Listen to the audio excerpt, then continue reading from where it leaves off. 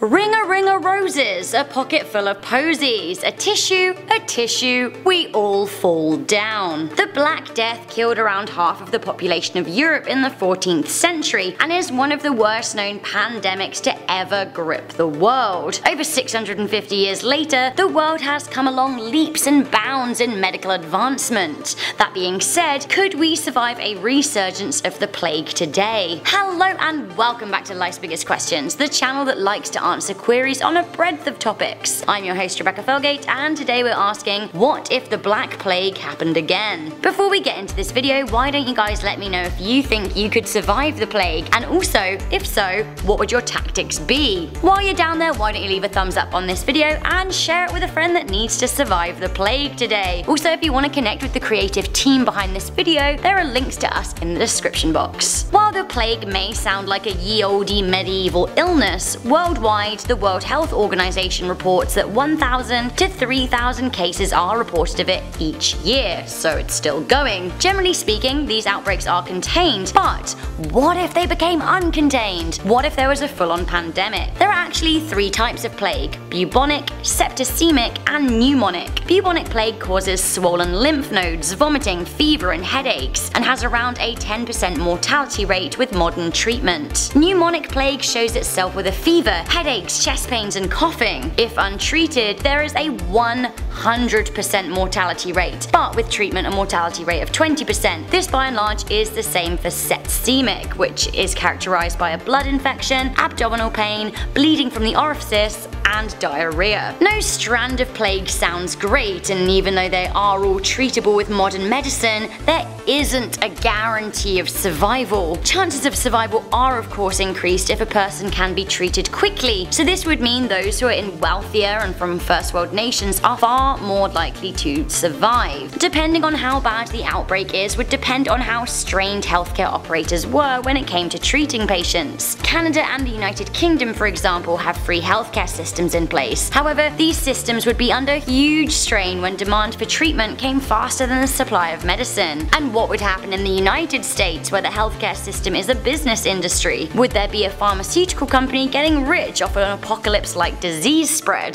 Plague can be treated if caught early with antibiotics. We've already discussed how access to medicine differs between countries and how the death toll would likely be higher in third world nations. But there's also one terrifying possibility that could level the playing field. What if the plague became resistant to antibiotics? That would be pretty terrifying. If a plague pandemic were to occur, I can only imagine that borders would be tightly controlled. One of the ways the pandemic spreads is by movement of people from one area to another. When Ebola was a big issue, for example, the United States forced passengers traveling from affected countries to fly into one of just 5 of their airports with extra screening measures. If the outbreak got so bad, perhaps borders would be entirely closed, although that really would be a last resort. If the plague happened on a similar scale to the Black Death of the mid-1300s, then there of course would be a lot of mass panic. People in densely populated areas would be more likely to be infected than those who live in sparser areas. Depending on where the plague broke out and spread to, cities would no longer be safe places. Plagues can be spread amongst people in close proximity, but the main reason that the cities are dangerous places is because they are more likely to be infested with rats. The bacteria that causes bubonic plague is spread by infected fleas on rodents. Perhaps we would all flock to the Canadian province of Alberta, the only place in the world that claims to be rat-free. Of course, if the plague were to happen again, there would be a heavy focus on extermination. Rats would be killed in their swathes, which again would turn cities into rodent war zones. In the UK, there's a rat to every person, and in the French capital of Paris, there are 4 rats to every Parisian. Worldwide, there are said to be 7 billion rats, so 1 per person. That's a lot of exterminating. You know where is also rat-free? Space, mate. Depending on when the outbreak happened, if a little further into the future, maybe the rich among us would give our mates Elon Musk and Richard Branson a call and hop on out of this diseased town on a one-way ticket to space. Although, the screening process would be intense. No one wants to be the idiot who brings the plague to space.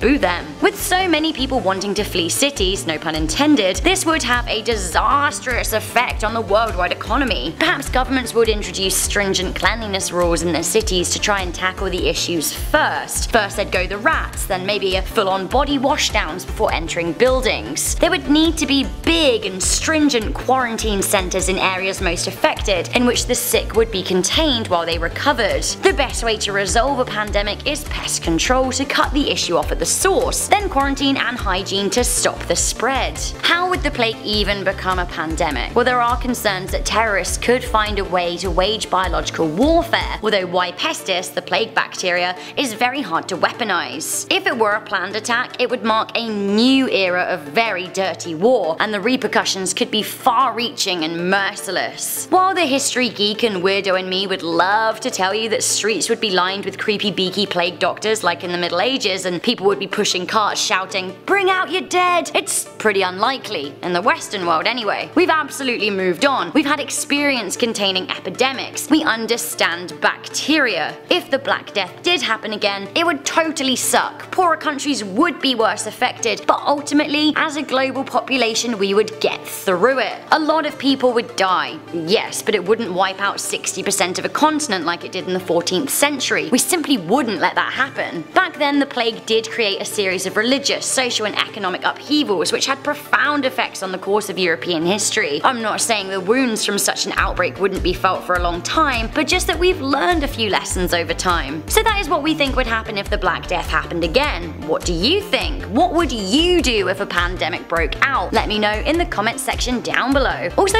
while you're down there, why don't you hit that thumbs up button and stay subscribed for more big answers. I'm your host Rebecca Felgate. I'll catch you in the next video, but until then, stay curious, stay alert, and never ever stop questioning.